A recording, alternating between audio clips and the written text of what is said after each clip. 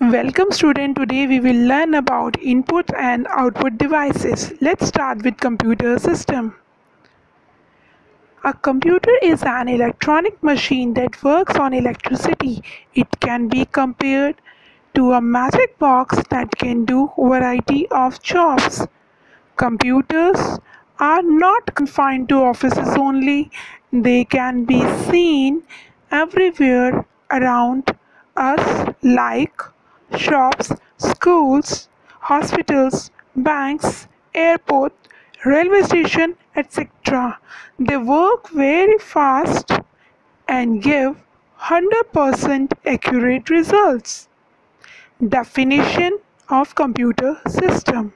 Computer is an electronic device that accepts data according and instructions given by the user, process them accordingly and give meaningful results.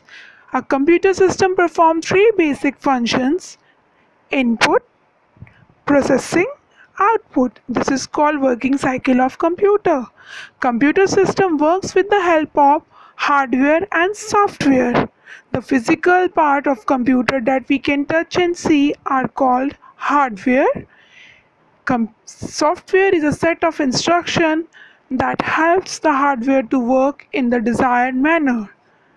Hardware and software are interdependent.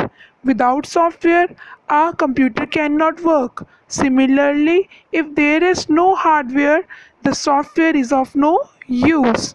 This can be understood with the given example. Let's go and see the example. To listen to music, we require what? A music system. Yes, the music system, CD, DVDs are hardware because we can touch them.